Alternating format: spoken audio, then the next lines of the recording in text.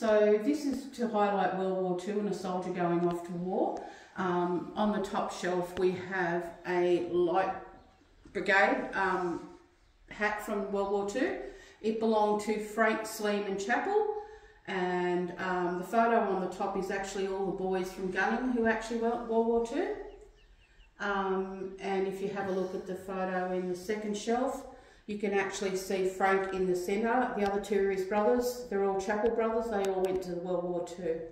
And you can see some trench art, some World War II knives, and some ration coupon boxes and some gunning gazettes from the Second World War.